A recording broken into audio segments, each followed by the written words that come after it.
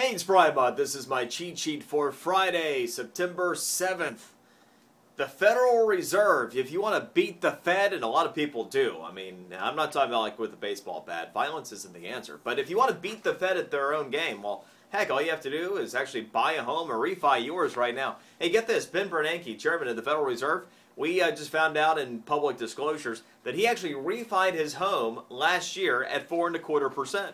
You can do better than that right now, either buying or refining a home. So that's one way you can beat the Fed. Here's the other thing, and I don't mean to cast any kind of a negative thought out there regarding our Federal Reserve, but does it make you a little bit nervous at all that Ben Bernanke refinanced last year, theoretically thinking that mortgage rates weren't going to go even lower? Because if so, why wouldn't he wait just a little bit longer? In other words, could it be that he's not entirely certain of what he's doing and doesn't have quite as much control over the situation as he seems to put out there? I'm just saying. Hey, anyway, regardless of what our Fed's up to, or what Ben Bernanke has control of, we have no control over what the Eurozone is doing. And yesterday they said, damn the torpedoes, let's print more money. Which, by the way, we've done that before. QE1, QE2. And I actually think that the Federal Reserve is probably doing something behind closed doors, printing more money in QE3 right now. So why the stock market? It's weird. Stock market usually is driven just by earnings. And we had a declining year-over-year quarter of earnings last time around. And we're anticipated that earnings year-over-year are going to drop in the quarter we're in, third quarter, when we get those results.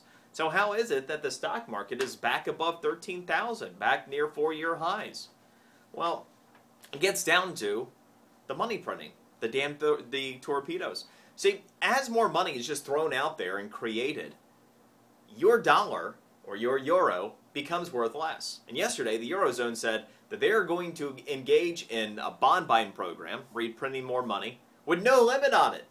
I mean, they can just keep going for as long as they feel like it, just pumping more money out there. So that means that assets need to inflate along with the currency. Now, if you're in a treasury, you get crushed there because you don't even get, it doesn't even keep up with inflation. But the stock market, see, the stock market, when it went from even 10,000 to 13,000 on the Dow during the period of QE1 and the end of QE2, well, that meant that you at least didn't lose any money because 13% more money was put out there. In other words, historically, when you have more money being printed, stocks tend to perform the best of any asset class out there, except for the gold situation. You've also seen gold moving higher above $1,700 an ounce. That's why the stock market continues to move higher, even as people are more and more nervous about what's going on in the economy and the stock market being at its current levels. Where else are you going to park your money? You'll get crushed almost everywhere else. Okay, is Mitt Romney now the favorite? Could be. I do a couple different pieces of data, and now that Romney is into the past the convention mode, I'm doing head-to-head comparisons weekly with President Obama. More on that in a second. First, the president. His approval ratings as we check in at just under 48%. I round up to 48. That still gives him a 62% chance of winning re-election historically. Now, to put this in context with George W. Bush and his win in 2004, the news isn't as good for President Obama. George W. Bush on this date in 2004 had a 52% approval rating, more than 4 points higher than where President Obama is right now, for comparison's sake. But here's the bigger piece of information. The head-to-head with Mitt Romney. 3 weeks ago, we had 9% of voters in the average of all head-to-head polling undecided between Mitt Romney and President Obama. 9%. And at that point, President Obama was up 1 point on Mitt Romney. Today, we only have 6% undecided voters in the aggregate of the head-to-head polling, and it's a dead heat. They're literally tied at 46.7 apiece.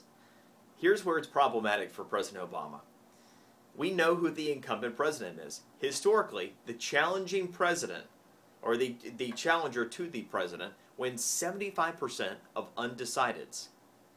If that holds, with them literally being tied to the 10th of a point right now, that projects to be about a 52 to 48 win for Mitt Romney.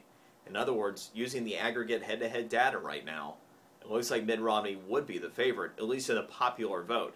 We know that popular votes don't equal electoral college victories.